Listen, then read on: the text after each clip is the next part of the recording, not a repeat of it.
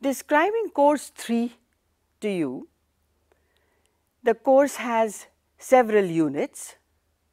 In physics, part 1 of your class 12 book. This is divided into 5 units and touches upon totally new natural phenomena. The difficulty in understanding this sometimes is that a lot of imagination is required. You will be dealing with charges, moving charges, associated magnetic fields.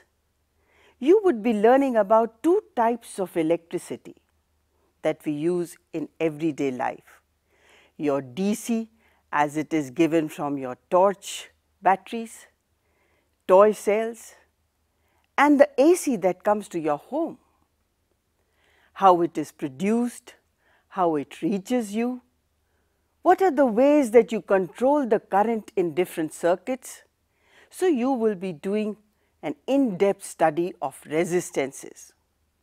What causes the resistance, how it changes the current, how it changes the potential difference developed across it. These will be some of the areas which you will touch upon in DC.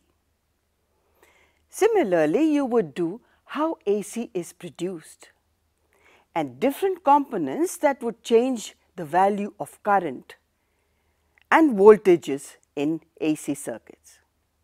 You will then go on and extend this idea to use it for production of EM waves.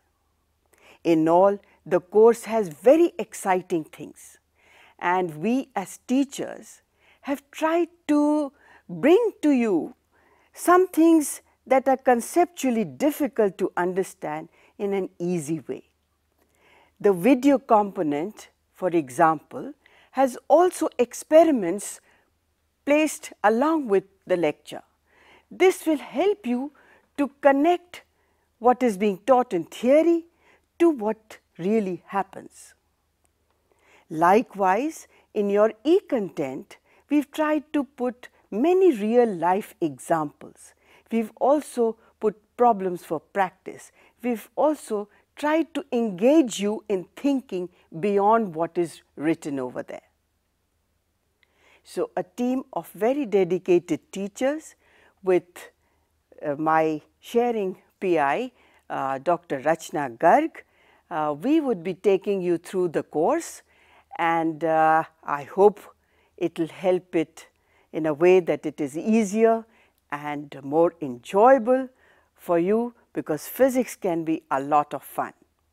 Even the mathematics that we have included, at every stage we have said why we are using a particular type of method of calculation, so that you relate when and how you use different mathematical operations in your physics course. So, the math does not become overbearing. You first understand the physics and then you include the mathematics in it in order to explain it and logically deduce what it means. So, enjoy your course and have fun with it, and I hope it will help you in doing many things after that with your course.